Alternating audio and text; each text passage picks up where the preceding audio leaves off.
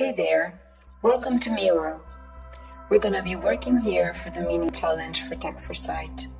But before starting, let me give you some general info about this short learning activity. The activity is divided into 3 tasks and focuses in particular on 2 main objectives. Provide you with the abilities to broaden your knowledge on emerging digital technologies' possible future applications, and teach you a method to anticipate, analyze, and classify technology's potential impacts.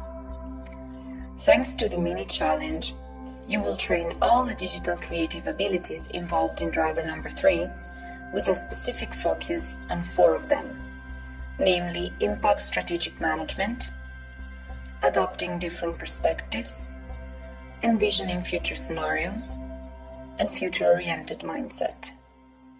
If you want to read more about the DCAs involved, click here.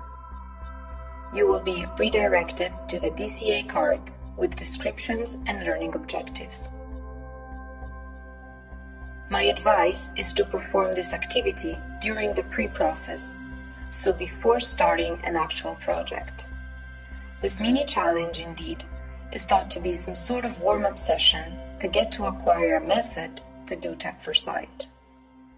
By the end of this activity, you will be ready to face real-life challenges and bring with you the method and tools to anticipate the technological impacts that your project might potentially generate on society, the planet, the economy, and politics.